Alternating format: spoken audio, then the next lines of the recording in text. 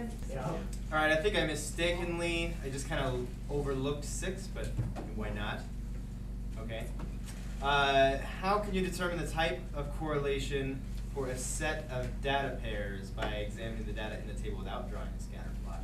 What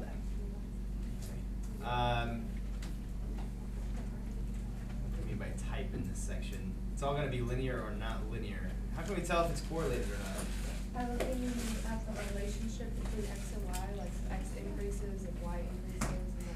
Okay, if we see increase in x and see an increase in y, that's definitely indicative of some kind of correlation. Or if x goes up and y goes down, seems to be. Okay, so yeah, some kind of a, but you know, more generally, right? Because if they're correlated, it means that this relationship's not perfect. So you may see some y go up and down, but over the long term, you see that happening. Yeah, that's good. Nate? Well, what if finding y equals ax help at all? Well, it would, but it would be, I mean, okay, so you don't have to put the data into a table. You could use a calculator to find the equation of the line of best fit. Is that what you're saying? Yeah. Yeah. How would we know if it's very well correlated just by finding that? Because it'll find an equation for any set of data. How would we know if it's very good?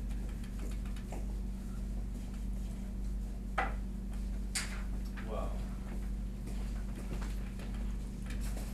It has to do with these guys here, 7, 8, and 9. Remember I talked about this letter, or this number R, and R is an indication of how correlated, how well correlated they are. Okay. So if I were to, let's say, I've got, you can draw a line here. So we could make a line go through these points, right?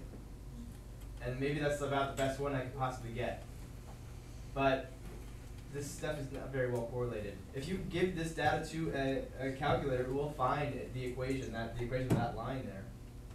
But it's not going to be very well correlated. And how you know that is that you have this, well, whatever. You have this value 0, or this value R that is close to 0. So it's going to be like 0.0001 or something like that. It's going to be very tiny. And that's going to indicate to us that it's not very strongly correlated. R of 0. So it would give you the equation of the line, and if it gave you R, R would be close to 0, would not be very well correlated. Here, well, a really good R, the perfect R would be 1, or negative 1, depending on the type of correlation. So the R for this data, if we were to find the equation of the line that goes through that data, that line would look something like this. And the R would be, well, not terrible, not close to 0, but not excellent, not close to 1, so 0.5, you know, given the choices that we have here. Somewhere between 0 and 1, 0.5, and maybe it's closer to 0.6 or 0.4, but that's not an option. We're just trying to get us a definite idea. Thank you.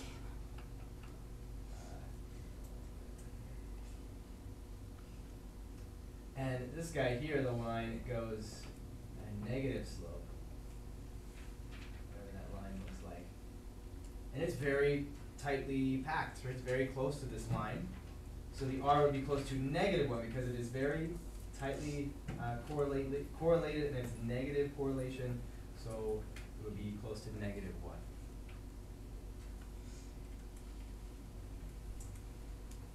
Does that make sense? Are there any questions about those ones? R is called the correlation coefficient. And if it's close to 1, then you have a positive correlation, that's very good. If it's close to negative 1, you have a negative correlation, that's very good. And the closer to 0 it gets, the worse the correlation is. Here we got 10, which I guess I should have stayed there. Here, 10.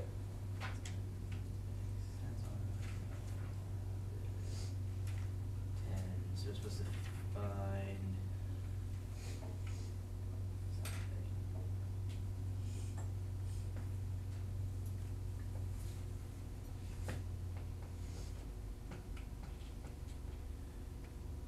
Oh we're supposed to plot the data, find our guess for the best fit, the line of best fit, and write an equation that's it's all based on our drawing.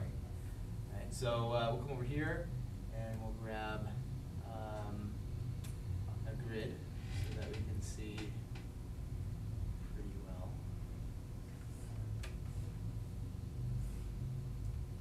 No, I don't want that. There you go.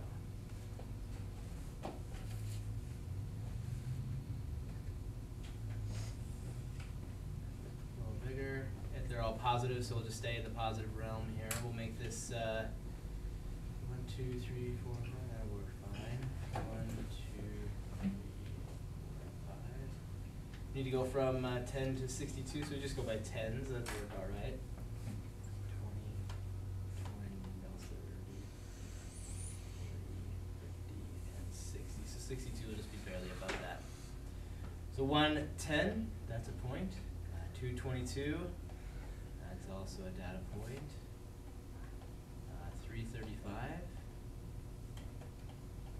449, just below 50, and 562, just above 60.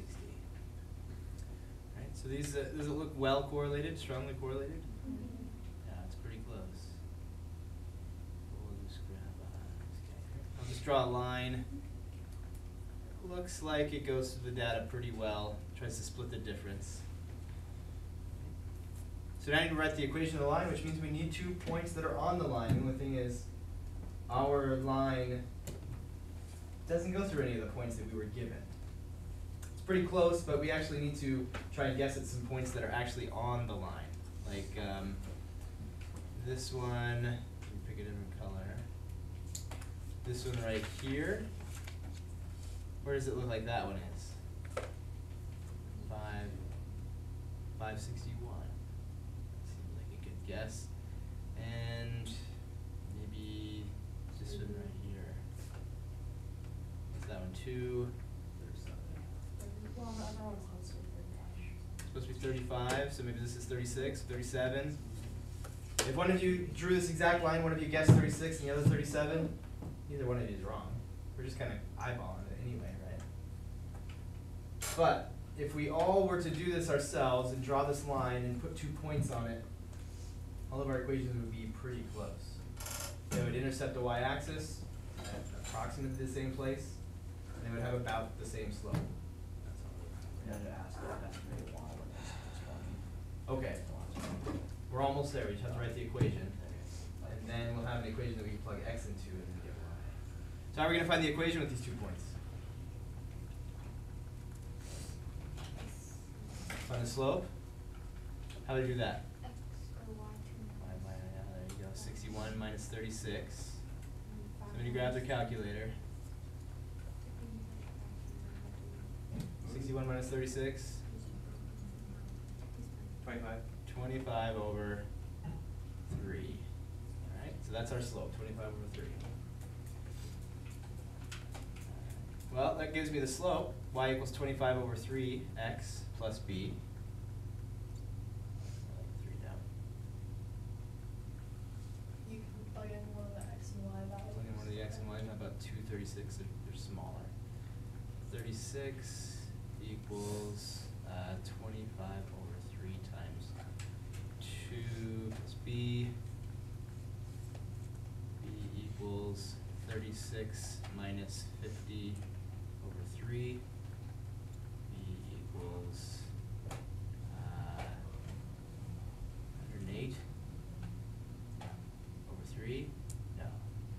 Yeah. Minus 50 over 3. B equals 58 over 3. So the equation is y equals 25 over 3 x plus 58 over 3. And then it says what, Cody? When y, estimate y when x equals 20. When x equals 20, how are we going to do that? Plug in 20 for Plug in 20 for x. Easy peasy. Y equals 25 over 3 times 20 plus 58 over 3. If we just throw that all in the calculator, what do we get? Decimals.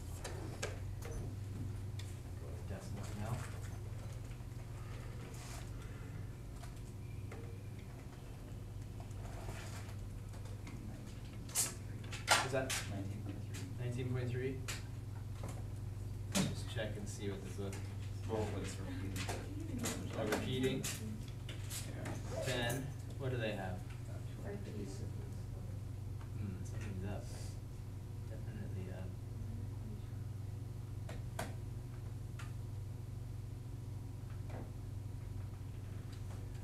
I don't see how we get 19.3. Alright, I'll do it. Here we go. 25 over 3. I can just throw that in the calculator the way it looks. 25 divided by 3 times 20 minus 58 over 3. 147.3 repeated. That's still not right. Yeah. The book's equation y equals 13x minus 4. Yeah, we're gonna get different equations, right? Oh. Oh, yeah. I'm saying that. That's it. Because, yeah, we're just eyeballing the points that are on the line, just kind of giving it some guesswork.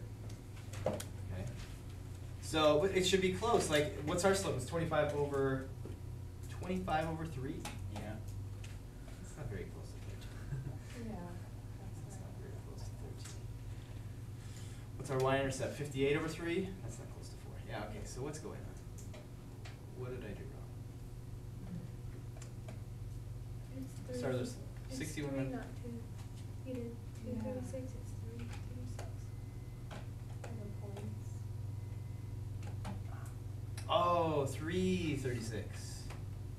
Just 25 over 2, that is close to 13. Yeah. So this should be over 2, so we need to fix all that stuff that says 3, that's 2, that's 2. Oh, that's nicer because that comes out to be 25. Right?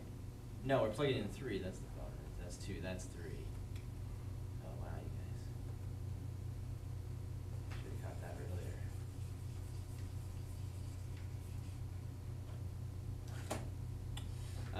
So that's 36 minus, that's 375 over 2. That is B. So we get 72 over 2 minus 75 over 2. Is that right? 72? Yeah, that's right. So that's negative 3 over 2. B, negative 3 halves. It's closer to negative 4, right? Like the book has. Our slope's a little different, so our y-intercept, may intercept a little bit closer to 0. Unless I've done something wrong here. So our equation is actually y equals 25 halves x minus 3 halves. And then we plug 20 in there. And we can see what that is. Yeah, 25 over 2. 25 over 2, we want to plug 20 in there, so it's 25 times 10, really. The 2 cancels with the 20. Minus 3 halves. 248.5. What did they get? About 246. All Or right. 256. That's much better. That's much closer. Right. Now, maybe if we took this to be 35 instead of 36, it would be closer. Or if we used a point down here and made a different guess. When we make these points that we guess on the line so close, it can really tend to change the slope by a lot. But it's close, and it's right, it's correct. It's a good guess. It's good work. Okay? After we fixed all the mistakes, like this, like that. That's not what we want. Okay, so next was 17, 18, 19. Let's see what that holds in store. Oh boy. Alright. So the mistake in what? Just drawing the line? Yeah. Okay. So what's wrong with that line? Should go through the middle. Should be more through the middle. It's kind of toward the bottom. Like it's slanted enough. The slope looks good. Just not right. Just moved it up a little bit. We just grabbed it, moved it up just a tiny bit, so it goes through the middle of the data. It would be better. That was 17. 18 is set of data has a correlation coefficient R. And basically, which one of these has the best correlation? You can see the answer is A, of course. Closest to 1 or negative 1. Closest to -1. Yeah, the closer that number is to 1 or -1, the better the correlation. Why is it negative?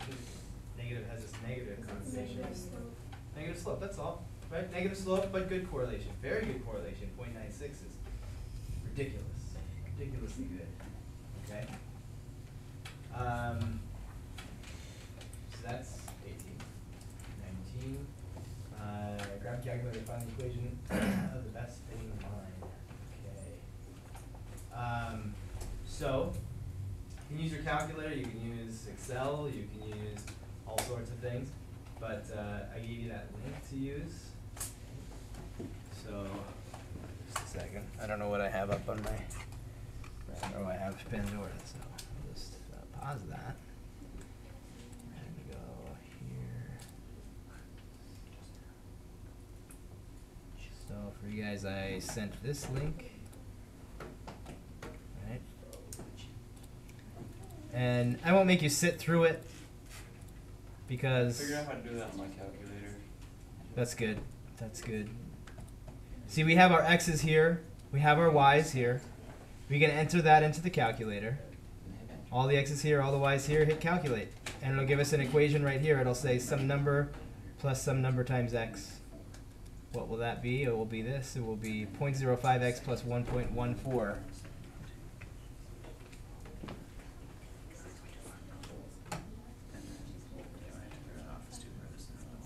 So let's say we got that equation.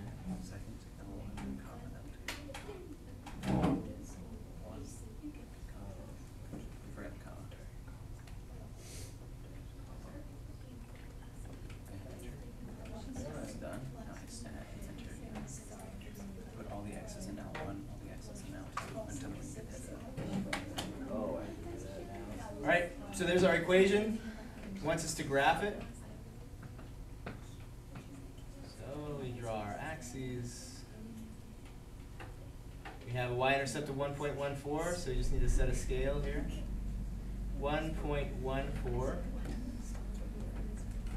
And a slope of 0.05x, or not 0.05x, but 0.05. So if we come over 1, we go up 0.05, not very steep. Those are some pretty lines. And now we have a line that goes through both of those points. There we go. Okay. Does that make sense? We would need a way to ask a calculator or a computer what the line of best fit is. I'm not going to ask you to find the line of best fit today on the review, just to interpret the line of best fit. I should be able to, oh, I got the line of best fit. I could predict for x is 20 or whatever like that. Or I do know what the equation of the line of best fit should be about. Last one's 26. Last one is 26. Actually, I'm going to steal from another class. I overfeed them. I overlove them.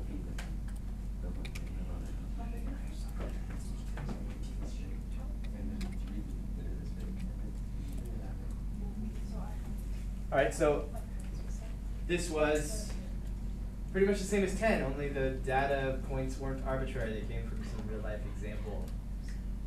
So we took the elevations, we put them on the x-axis, that's what it said to do up here. Make those the x's. Alright, we set the scale at 2,000, 4,000, 6,000, so on.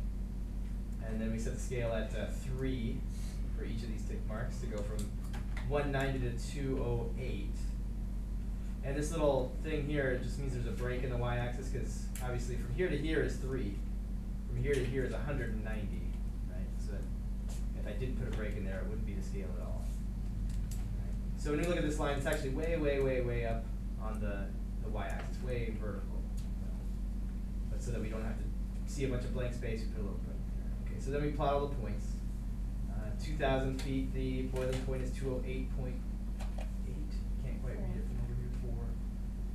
pile the points. We draw a line just like a number 10, it's our guess for the line of best fit. We grab a couple of points that seem like they're on the line. We find the slope, here's our slope, just use it as a decimal. Negative 0.022. And we put the slope and the x and the y into an equation, we solve for b. We plug b back in, there's our equation. Our guess for 14,000 feet is 185.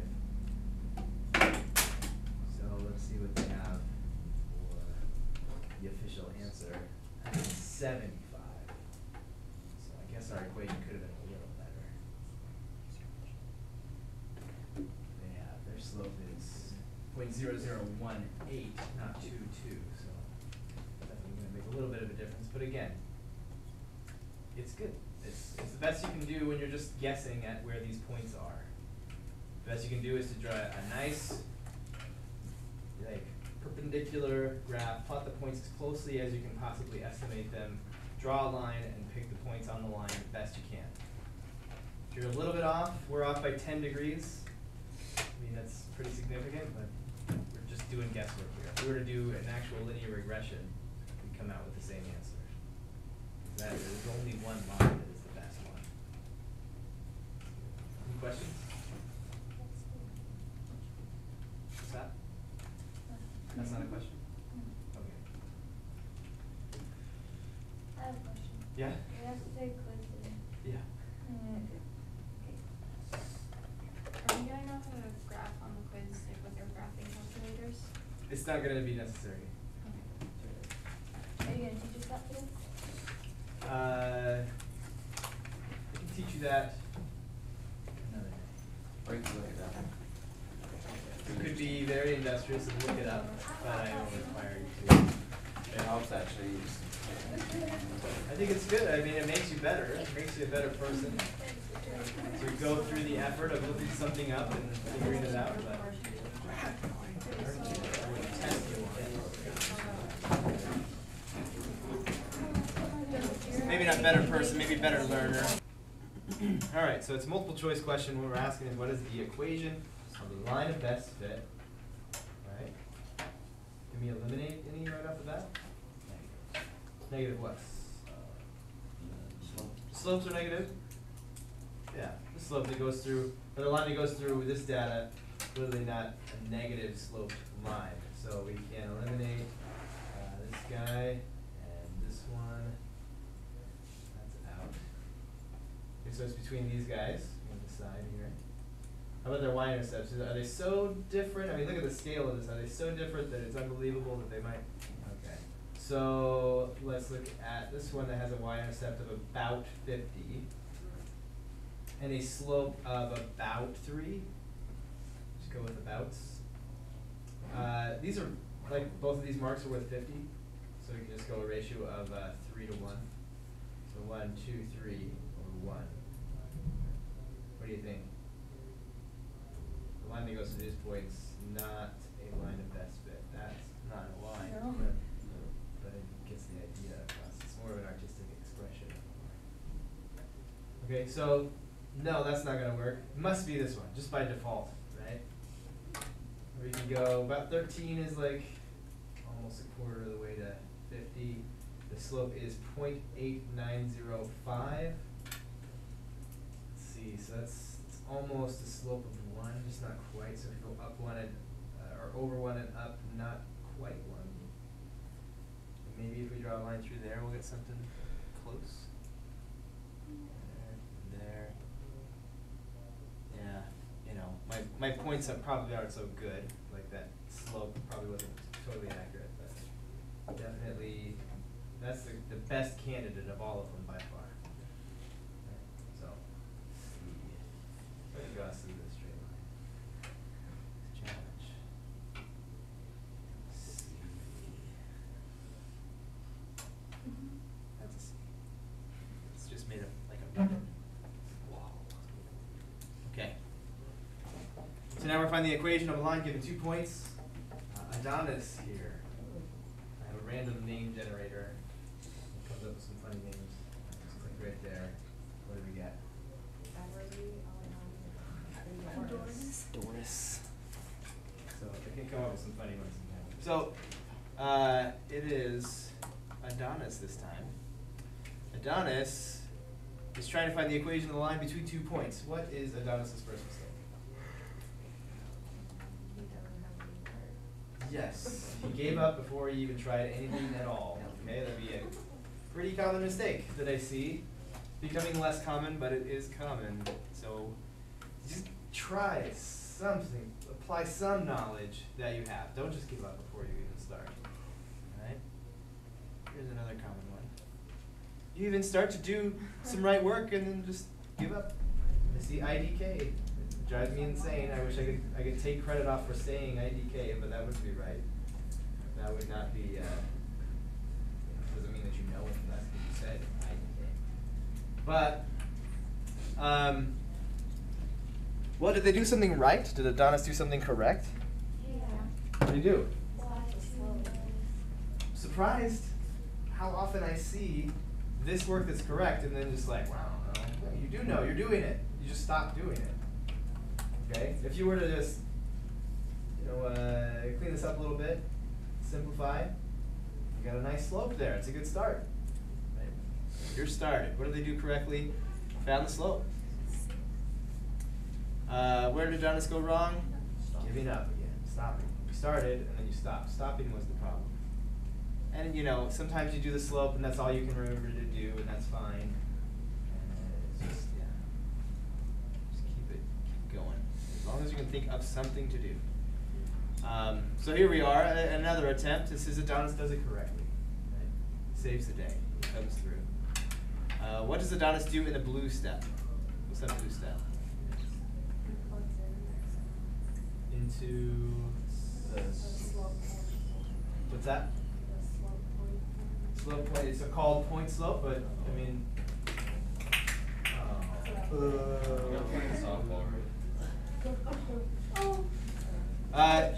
Uses the point slope form. Instead of that, can we do it differently? You could do the y equals mx plus b form, just plug in checks and whatnot. Nailed it. Okay. We all do it. It's a bad day. What? Uses point slope form. We could use the slope intercept form instead.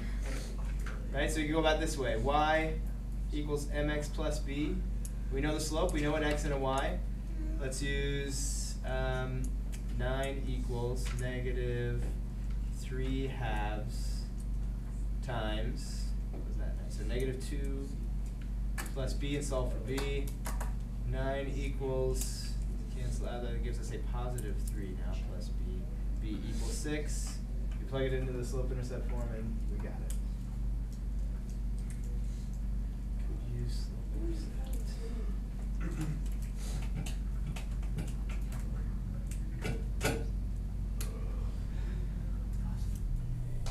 So here we got graphing the piecewise defined function is a common mistake that I see. Okay, so here's this filled in green point. Why do you think Ronan has placed the closed green point where he has? Where he did. This is the y-intercept. If you look at the green, it's got a plus 6 there, right? That's the y-intercept. So I put this point at 6. Why is that a problem? It's not where it's going to go. Because the x is Because the x, what you mean by the x is this, yeah? yeah. Because the x isn't 0. If the x were 0, then that would work out great, because we'd be on the y-axis. But we're not on the y-axis, we're at x equals 4, right here. Okay? We're at x equals 4. Not that we can't use the y-intercept, it's just that the y-intercept means where it intercepts the y-axis. If that line was allowed to continue. If it were allowed to continue, then let's let it do that. Let's let it continue and put it at, what was it, 6. We'll just move this line over. Okay. Now it's correct. Now it is y equals negative 3/4 x plus 6, right? But it doesn't quite work with our piecewise function, right? What's the problem? It can't go near the zone because Can't go in this past zone. that is less than 4. Right, we're in the zone of less than 4, x is less than 4. So what should we do about it? How can we fix it and make the green part Cut correct? it off at the dotted line. Just cut it off, okay. So I'll just kind of pretend like I'm erasing it. Right, just don't have that graph for x is less than 4. Just grab our pen, grab the Circle. green, put a close circle right there. Right? Yeah. Because x is 4 for the green function. Okay, so you would own that point. Well, I made the same mistake with the blue one, right? The y-intercept is -5. So there we go. Now what's the problem with that guy? I've used the y-intercept. It's gotta go up to the dotted line. It's gotta go up to the dotted line. So we'll just extend it up. Okay. It should come up to like about there. That's not correct. That's also not good. Yeah. How do you grade this one? It should look like this now. Yeah, but like it's like out of 5, you know, so if they tried and have points, but they're not in the right places, like, what do you do? Let's say generally like, if it looks kind of like this, but the lines are totally off, like if there's like a dotted line at 4 to indicate they understand what this means, Also, you better define it. that's like a 2. If the, if they've got this line and their graphs are actually correct, but it's just like missing something, or maybe they drew their line too far past this line, I would probably go with a 3. Okay. And a 4 would be like, not really tiny mistakes you're gonna make if you. So If it's you like got everything right, but I can't tell what the slope of this line is very easily, you know, that might be a 4 out of 5. And if you're not sure, you can just leave it. I'm gonna grade it later anyway. So I do want you thinking about that kind of stuff. It's a good question.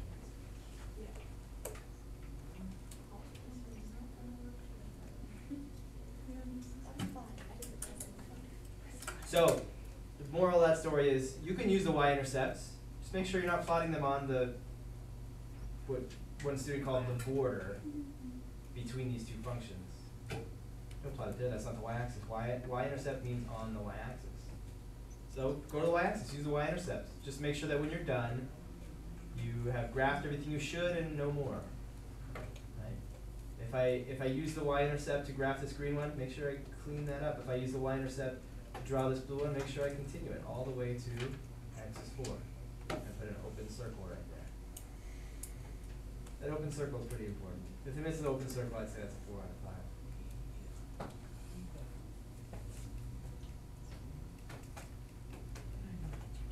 Now we're solving this absolute value equation. Okay, so starting with this red step and then continuing down to here, what is it that you see here that is not correct? Really, yeah. Jacob? He just, when he brought the, negative over, he just, I know what he did wrong, I just can't put it into words.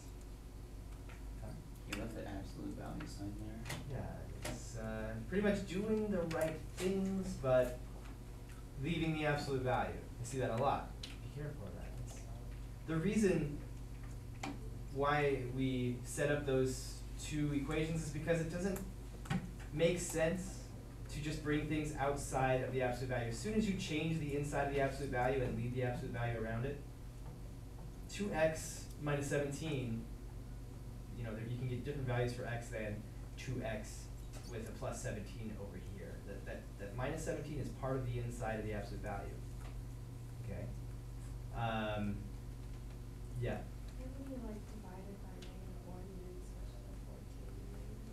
Well, that's the thing. I've seen this, and the absolute value means the positive, right? So the absolute value of negative x is x. See what I'm saying? So he just kind of took it to be absolute value of negative x is x. So he didn't really divide by negative when he just took like, oh, absolute value means positive, so I have positive x.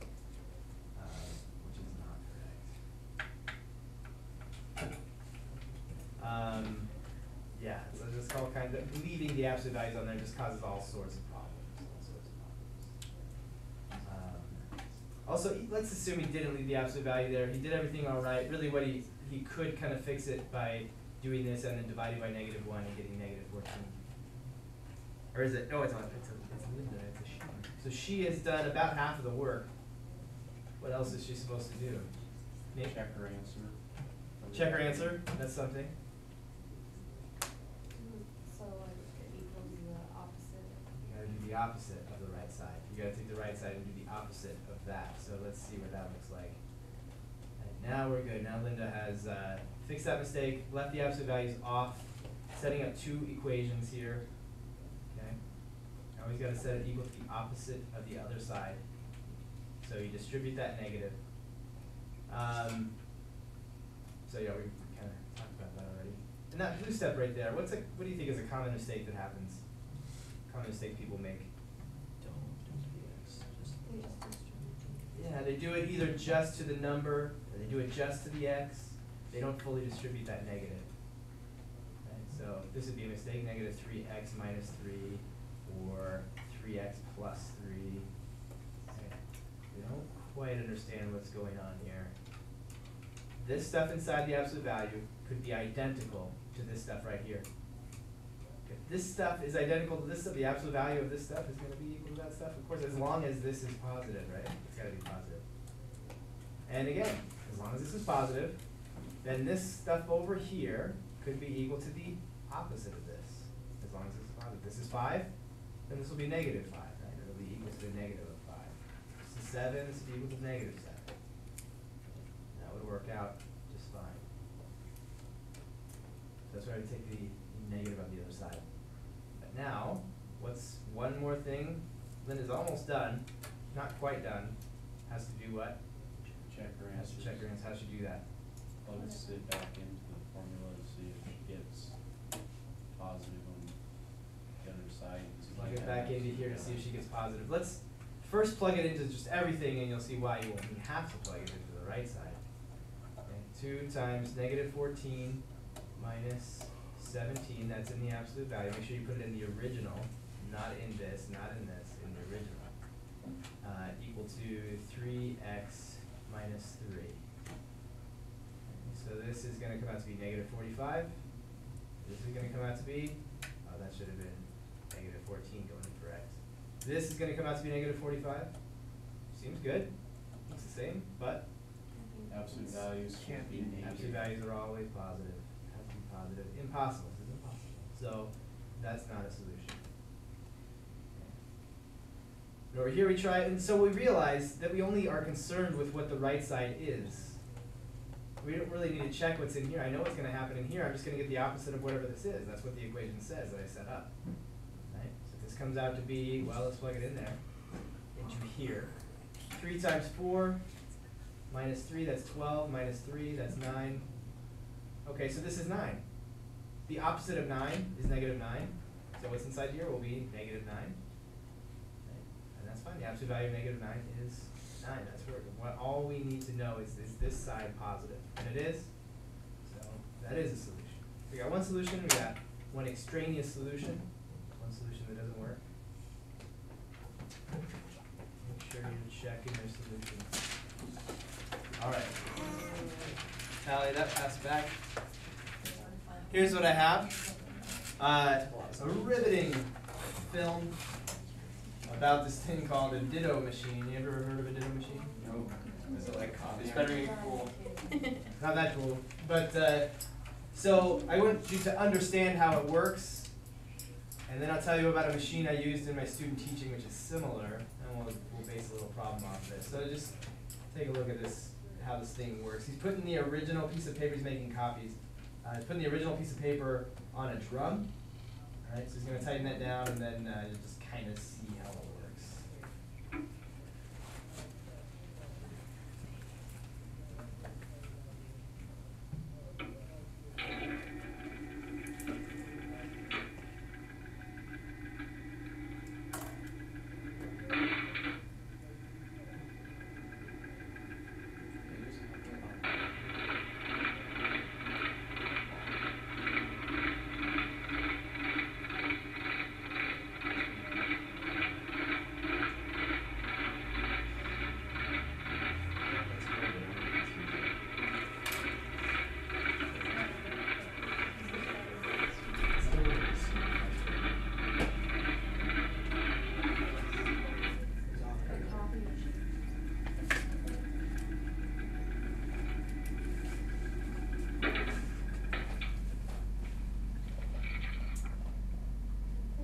See how the print is kind of purple? Yeah. That's the way Ditto machines worked back in the day before Xerox machines. Okay? What's a Xerox machine? So, got this thing called a Ditto machine. Now, I've never used a Ditto machine myself. I saw them used. My mom helped in my elementary classrooms, and she would use them. But the machine that I used when I was student teaching was an old machine. It wasn't quite a Ditto machine. It worked a little bit differently. Okay? So instead of putting the actual piece of paper on the drum was like inside the machine, and you would scan it in. It had like a glass, like a Xerox machine. It would scan it in, and it would make. Don't ask me for the exact particulars of this, but here's a piece of paper inside the machine that it would have to make every time you wanted to make. Not for every copy you wanted to make, but every. Like if I wanted to make a copy of this piece of paper here. Right, and make a bunch of copies of that on this machine. It would scan it in. It would make one page that was kind of like a copy, but it had all this black stuff. You know what carbon paper is? You've seen carbon paper? So it was like carbon paper. And this carbon paper would then kind of act as like the paper did in the Ditto machine video. And it would actually, I think, like I said, I don't know the exact particulars, but it seemed like it would get put around the drum, and somehow it was the thing that went around, and then it would turn out the copies that way. Okay, the Dittos, they would call them. Right? And the advantage of this machine is that you saw how quickly it was just spitting those things out. Like it had to have this little metal piece of metal, and it was kicking them out, and it had to, it was ting ting ting ting, and this is what it was like at the school where I student taught, where you would make copies on this thing, and it would just make just ridiculously fast copies.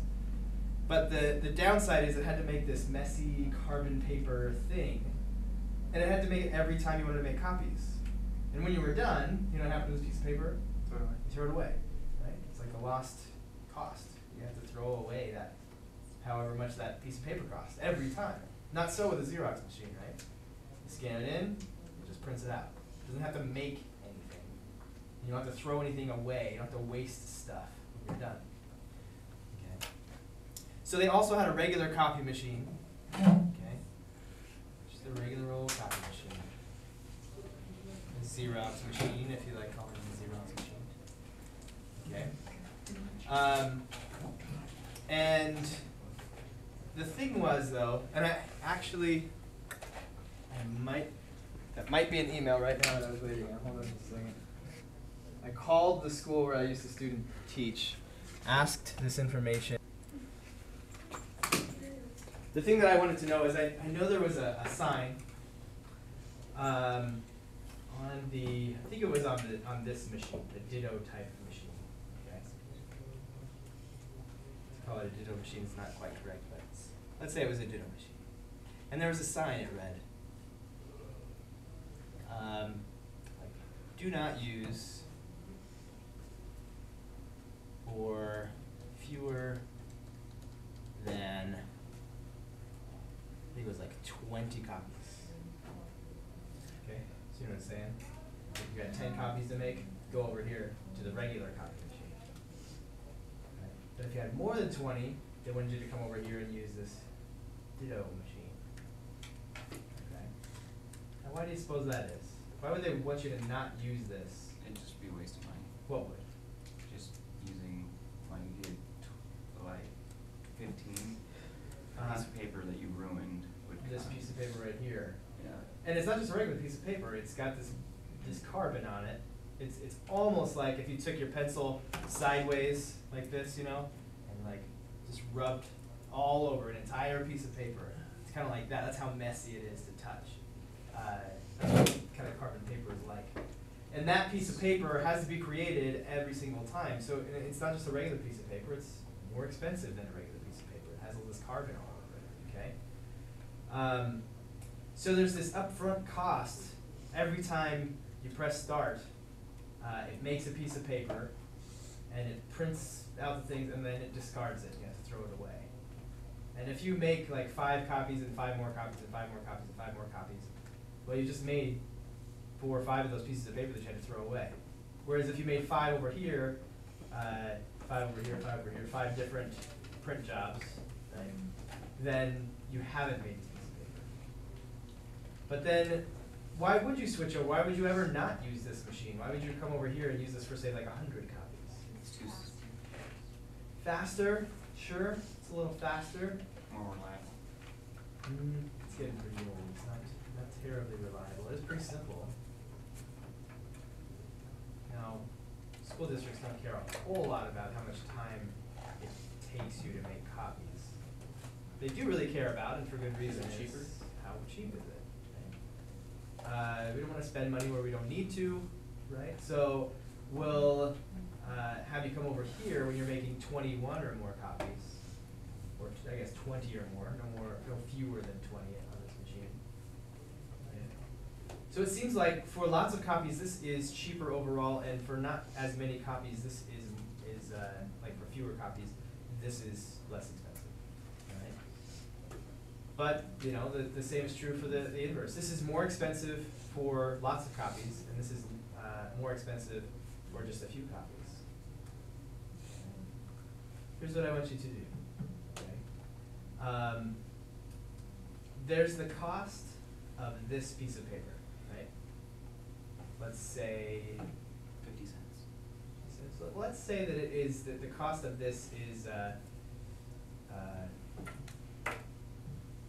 C for carbon copy, for carbon paper. Okay. So you're gonna make that carbon paper. Now, what else is it costing you to make copies? Some ink, right? The stuff that goes into every piece of paper. And every piece of paper is going to cost the same, right, over the long run. So this has a cost, not just for this piece of paper, but a cost per copy, per piece of paper that it pumps out, right? The paper costs money, the ink costs money, and so on. So it's got a cost per paper, cost per copy. Let's say this one's per copy is, let's call it A. A is the per copy cost. Now, let's come over here to the copy machine. Does it have a carbon paper to make? No, it doesn't have a, like, every time you use it, it costs 50 cents or something like that. What does it cost? Yeah, all electricity, all that kind of stuff, everything could be divided among all the copies, right? Each copy takes the same amount of electricity, the same amount of ink, same amount of this, same amount of that. So there's also has a cost per copy. We'll call that B, a per copy cost. Does it have anything else? Once I know how much it costs per copy, is there anything else to consider? The initial cost of all the Buying it and all that kind of stuff.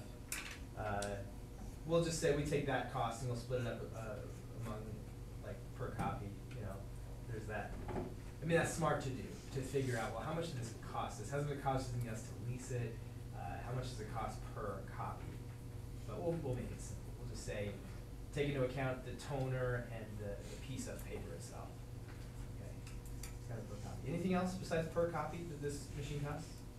Like each print job? Doesn't seem like it. So the fact that this becomes cheaper at some point was the motivation for somebody to make this sign. It was just a handmade sign. It was hanging out.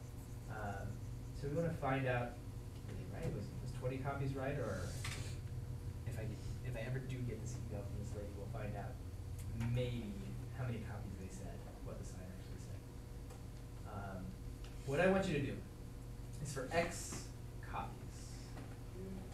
That's the number of copies. Y representing the total cost of a print job. Like if I printed 100 copies, Y would be the cost of 100 copies. Write two different equations. One for this scenario, for the dinner machine scenario. And for X copies, how much the total cost would be. I realize there are no numbers involved. I mean, there are. The numbers are A and C. Okay? But I have haven't told you what A and C are. So what would you do with A if you knew what it was, and what would you do with C if you knew what it was to find the total cost? Okay, I want this to be an individual thing. And then write the equation over here, you know, y equals some expression over here with like b and x that would tell you the total cost if you knew how much it cost per copy on the Xerox machine. Okay? So we're trying to find the equation for each machine. Yeah, two separate equations, one for the Ditto, one for the Xerox machine. So let's do that for a minute or so. All right. So let me grab another. So the total cost for the Ditto machine. Well, first we have to make the carbon paper, right? Let's just get that out of the way. That's going to cost however much it costs. Then we're going to add on however much the copies cost, right? How much? How do I figure that out? If I make 10 copies, it's so much. 8x. Oh, that was close. Over here, there is no carbon paper, so it's very similar to this scenario without the carbon paper. It's y equals px. Now, if you ever try to write an equation, you're not sure what to do, just put some values in there, see what you do with those values, and then replace those specific values with the letters. Like, if I had told you that this costs 3 cents per copy, it's not the word copy. Copy. 3 cents per copy. And say it costs, I don't know, we'll be crazy and say it costs 95 cents to make one of these pieces of carbon paper. I have no idea how much this is. Today's probably like $2. Today they don't use those, except for in Hellgate High School, I guess. It's where I called it this morning. They're still using it years later. So let's say it costs 3 cents a copy, 95 cents to make that carbon paper. Now, what would you expect B to be in comparison to A? The same? Well, same equation, but different number. Yeah, a different number. How would the number that I give you for B compare to the number I just said for A? It'd be the same cost per copy. It would? Isn't it less since it's not carbon? Or is it carbon? Well, think about it. This costs 3 cents per copy. B will cost more per copy than A will. Why? Because B uses thicker ink while A is not using much ink because it's purpose. Well, if B were 3 cents a copy, Depends on how many copies you no, because every copy gets the same amount of ink and all that. Like, it gets the same attention, right? So, Because at a certain point, that becomes more expensive than that. yeah. So listen up. If they were the same per copy, why would there even be this machine in that room? Because it's cheaper. Well, It's more efficient. if they were both 3 cents per copy, At some point, that would then somebody at some point in history would have removed, as soon as the Xerox machine showed up and they realized that it cost them the same per copy for this machine as it does for this one, they would get rid of this one. They'd say, why are we using something that costs the same per copy and you have to make this carbon paper, right? And you have to spend 95 cents on the carbon paper. So what would you expect to see B in comparison to A? More expensive. More expensive, right? More expensive. That's why we're willing to pay the 95 cents, say it's 95 cents, because the cost per copy is less. At a point, it balances out. And at a over point, if I it's make cheaper. enough copies, then this becomes less expensive. But I'm just going to make a few. I don't want to pay that 95. That's a lot of copies I could make at, say, 5 cents a copy. That looks great.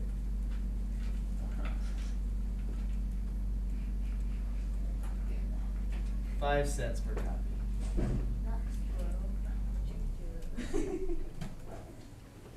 So if this can do it at 3 cents a copy, of course I would want to use this all the time compared to 5 cents a copy. It's just that I have to make this piece of paper to start with. That costs money. I don't want to spend that money. Right? If it's going to cost less to use this guy. So if I just make 3, 4, 5 copies, I'm going to use the ones more per copy because I don't want to put in that initial 95 cents for that copy. Okay? But at some point, as Connor's been saying, they are like the ditto machine is going to become less expensive than the Xerox machine, okay? Apparently, I don't know if they tried very hard, if they did any math to figure out 20 copies. I don't know if they had somebody from the math department do that, or a student, or if they just were like, 20, let's just say 20. But we're gonna figure it out for sure, exactly. Okay, so let's grab another page here, because it's getting kind of messy. So we got the ditto machine. Let's say its equation is y equals, we'll put some specific values in there. 3 cents a copy times the number of copies plus that 95 cents. We can graph this. Could graph it. That's for another day. Here we got the Xerox machine. And it is, say, 5 cents a copy. So, before we start to think about this graphically, let's just think about it numerically. Algebra. Come on. What do we want to figure out? We want to figure out when Will the ditto machine become cheaper than the Xerox machine? let's do this. Let's set up a little table. We'll just start off basics. Okay. Now I'm going to make a case for function notation again, because I want to compare this total cost to this total cost. Well, this total cost we call y, and this total cost we call y. Now that's confusing. How can I fix that? I can call this f of x, call this g of x. Now when I say f of x, I know what I'm talking about. I know g of x goes to this guy. We can call this d of x because it's a ditto machine. We call this big X of little x. That would be confusing. We could call it z of x if it sounds like Xerox. You can call it whatever you want. But now it's the table's a little more simple to understand. Let's try, 5 copies. What would you expect at 5 copies? Would you expect this to be more expensive or this to be more expensive? The ditto machine's going to be more expensive. What about at 6 copies? Ditto. 10 copies? Ditto. 15? Ditto. Keep in mind, I don't know the exact values, so that sign may not be accurate for the situation. Or that sign may not have had a lot of thought put into it. Maybe not any math put into it. What about 20 copies? Probably getting close. Getting close, if not, that already happened, I don't know, 25. So, Xerox. let's do this real quick. Let's plug in 5 into this function and this function, see how they compare. 6, see how they compare. 10, 15, 20. See if we can get an idea of where we break even and where the ditto machine drops down below. If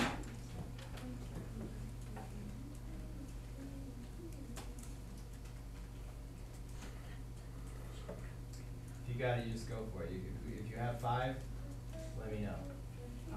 Yep. 1.1. $1.10. 0.25. 25 cents. Good. That's a big difference, right? That's why we use this one for smaller amounts of copies. 6 copies? 1.13. And this one? 30 cents. Right, this is good, going up by 5 cents every time. 10?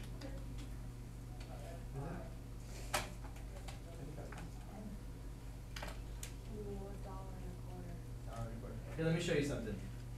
I'll show you how to use your calculators to make this so fast. You got 2 functions. I can't show you both of them at the same time because my calculator is in the way. You turn it on, and y equals. Right? That's what we have. We have 2 y equals.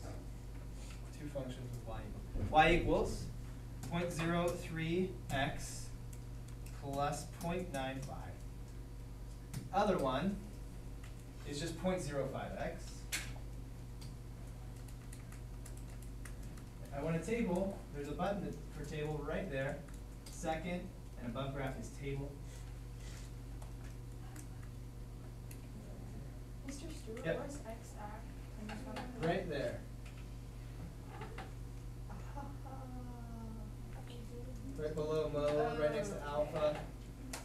Above the color button, either a blue or green button. All right, now, I'm going to guess some of you are going to be able to do what I'm about to do, and some of you will not be able to do it. What's that? Oh, boy. You hit second, and then the graph Done. button. Oh. It's a table. So I can hit 5, 6, 10, 20, and it's doing it all for me. Right? 20, 25, 30, Type in 47. 47. Oh, it's so close. This is still just a little Now bit more type in expensive. 48. 48. Done. Now it'll just overwrite me, like it won't drop down past 47, it'll just overwrite 47. 239 and 240. So at 48, not exactly 48, not exactly 48, but 48 is, so we would want our sign to read for no fewer than 48 copies. If all that was true. If the piece of paper costs 95 cents, 3 cents per copy for the ditto, 5 cents per copy for the Xerox. Let's see what is that. Now, are any of you not able to just enter a number in for X? No, I can scroll all the way down as long Yeah, as you I can. want. Yeah, I can do that. Okay, scrolling, that's okay. We want to enter it. And I'm going to show you how to enter. If you can't enter, please follow along with me. So if you have to scroll down, forget that. Okay? Go to second, press the second button, and see table set right here. It's table setup.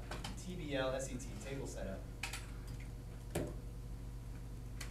You are going to have auto highlighted in the independent. Independent is X, right? You know about independent and dependent variables.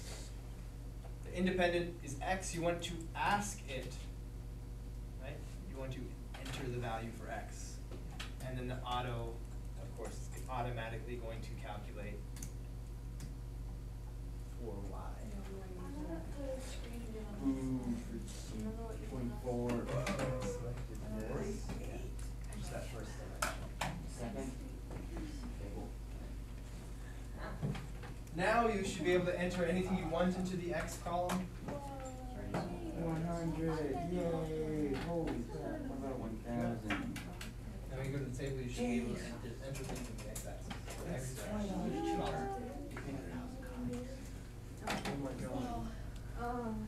All right. So, I mean, all the way through 25, it didn't work out. It took going all the way to 47, 48 to find exactly where we break even. All right. That's the table approach. So now we know what to put on the sign. If all this stuff is true about the Ditto machine and the Xerox machine, we know to put no fewer than 48 copies. Make at least 48 if you're going to use this Ditto machine.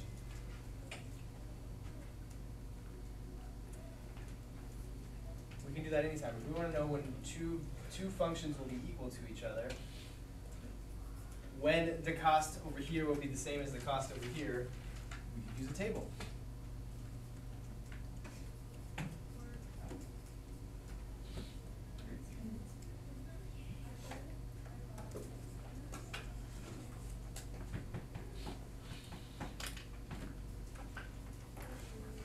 Okay. There's so many questions on this. Let's say though, I was gonna give you another example, but we're running out of time. So let's use this one and ask a silly question. Maybe I'll just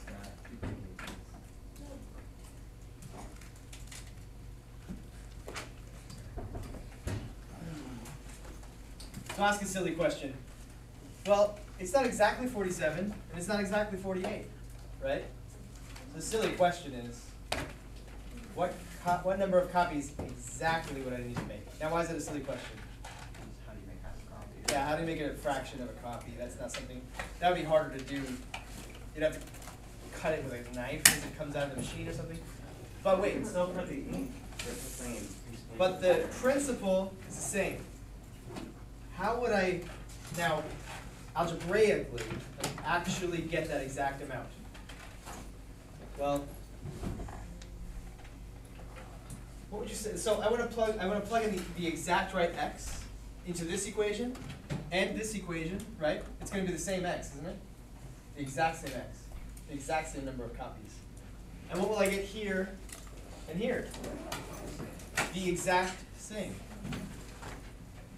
Okay, so this So you want to make whole that thing equal to that. will be equal to what this function gives out. And then we'll find the. Then you solve for x, you find exactly 47 point something. Have a good day.